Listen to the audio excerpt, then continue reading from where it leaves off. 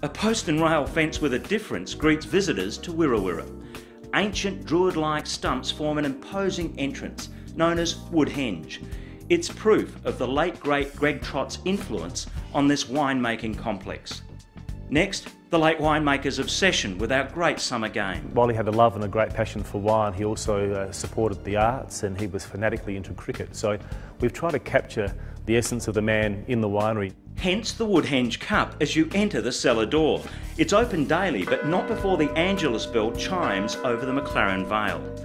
It too is one of Greg Trott's quirky tilts at tradition, in a stunning ironstone building with an impressive and historic barrel room. It really is a unique experience that is more than just about tasting the wine. But you must do that as well, while savouring a delicious platter with Scrubby Rise Vineyard as your backdrop. Wirra Wirra, it's a heritage, food, wine and fun experience, just off McMurtry Road in the McLaren Vale.